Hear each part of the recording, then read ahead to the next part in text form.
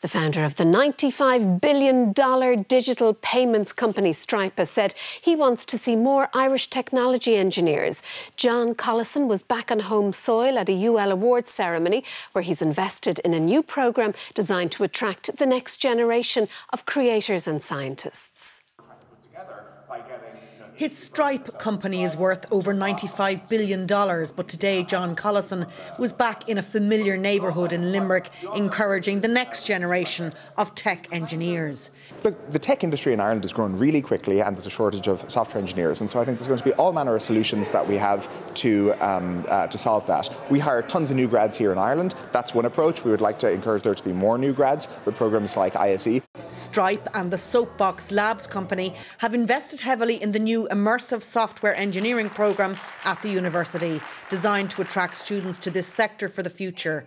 My brother, he was diagnosed with autism when he was 2 years old, and I decided to come up with the project because people with autism often communicate with sign language.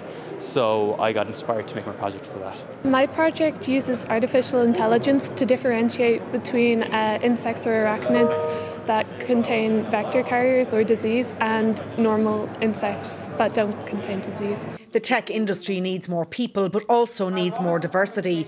It's hoped the UL ICE programme can help that. Hiring diverse candidates, there's a very thin pipeline, but one of the ways we all know we can do it is to fix it at the early stages, like here.